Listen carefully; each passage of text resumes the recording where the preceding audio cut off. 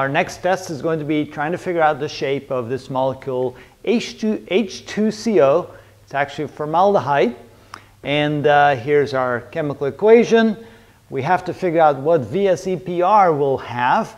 We have a central atom and three terminal atoms, and figuring out how many free electron pairs we'll have. We don't know that yet, but we know the fact that we have 4 atoms probably means that we start out with this and maybe we have some free electron pairs. Also, we know that carbon has 4 electrons in its valence shell, oxygen has 6, and hydrogen has 1.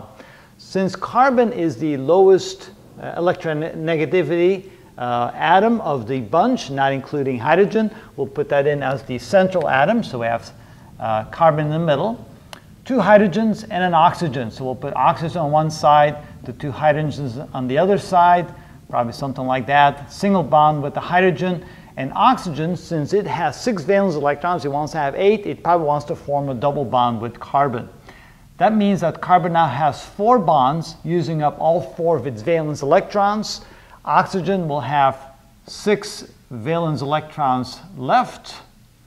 Oh no, not 6, because it used up 2 of its electrons. It used up 2 of its electrons in the bond, so it only has 4 electrons left, so there's only 2 free pairs like that.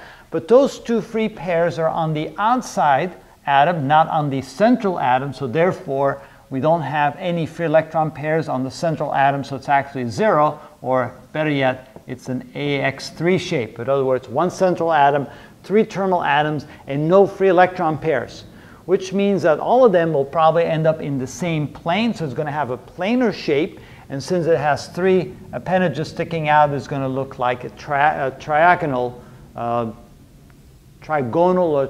trigonal shape. Trigonal shape, yeah, that's kind of what it means.